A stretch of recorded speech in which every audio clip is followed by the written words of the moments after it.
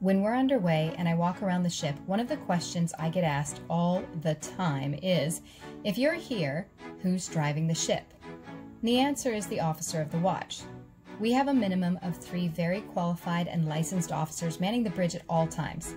3 different teams rotate every 4 hours on and 8 hours off. The teams are made up of an officer of the watch, assistant officer of the watch, and a quartermaster or lookout. The terms steering, navigating, maneuvering, or just to keep it in layman's term, driving is used. There are several different methods that we use to quote-unquote drive. The first, and what everyone is interested in, is always the ship's wheel or helm. Surprising to most, it's smaller than the wheel in your car. It doesn't have to be the gigantic wooden wheel with spokes of back in the day, because today everything is electronically linked. It's still made out of wood though, at least on the edge. The wheel is usually used when we pick up the pilot until we're close to the pier, and then again after we've left the pier until we drop the pilot off. A smaller version of the wheel is, you guessed it, called the mini wheel.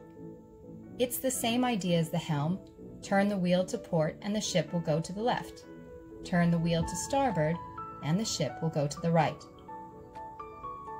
The third method is the ectis, which is basically a digitized chart computer system which has replaced paper charts. There are no longer paper charts used for navigation on any of our celebrity ships.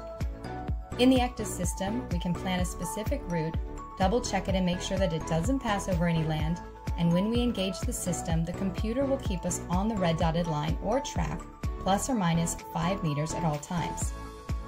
Because it's so precise and the ship is constantly adjusting to stay on the track, it means that it's not the most fuel-efficient option.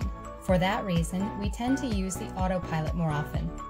The officer of the watch puts in the heading they want to steer, and the ship will maintain that heading.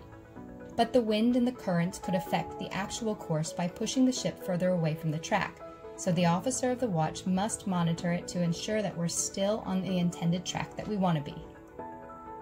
Once we get to a port, that's when the real fun begins. Most people assume that the pilot does the docking and undocking of the ship. The pilot's role in navigation on board comes up frequently. We take pilots coming and going from the ports of call. When the ship is approaching a port, we open the same shell door on the side of the ship, usually around where the gangway is located, and we put out a ladder and the pilot climbs on. We bring them up to the bridge, give them a briefing on the status of the ship, and make them part of our team. They in turn provide us with information about the port, including weather, tides, currents, mooring arrangements, expected traffic, and any updates to navigation aids, for example if they've moved a buoy. Once we're alongside, the pilot will disembark and then come back again just before departure. The pilot boat will follow the ship out and take the pilot off safely after we've left the pier and past the sea buoy. When it comes to the actual maneuvers of the ship's docking and undocking, we split these maneuvers between our own bridge officers because it's kind of the most fun part of the job besides blowing the horn, obviously. I'll take 40 to 50% of the maneuvers, and the remaining 50 to 60% I assign to everyone from the second in command, which is our staff captain, to the third officer, so that they have the experience of docking and undocking the ship. That way, by the time the most junior officer will reach the position as master, they have hundreds of maneuvers under their belts. When we approach the pier, the bridge officer who will perform the docking will take the con or the conduct from the pilot. Then we switch to maneuvering mode, which gives us individualized control of the ship's propulsion, which in our case are the azipods or azimuthing propellers. What that means is that they rotate a full 360 degrees, so we don't need stern thrusters. We have a lot of power at our disposal. The Celebrity Edge has a total of nearly 72,000 horsepower, and each of our 4 bow thrusters is around 4,800 horsepower.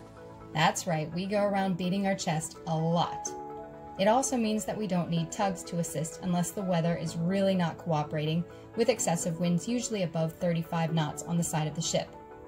That's when we'll take a tugboat because it's affordable insurance.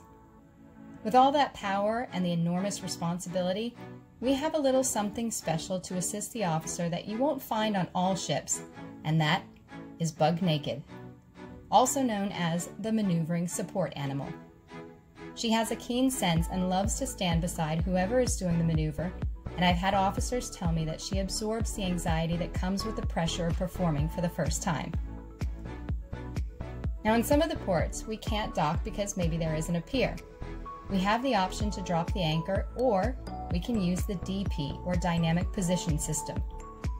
The DP uses GPS and a computer that synchronizes the propellers and thrusters to keep us exactly where we want to stay without having to put an anchor on the ocean bed. The system will fight against the elements to keep us in that exact location until we're ready to leave.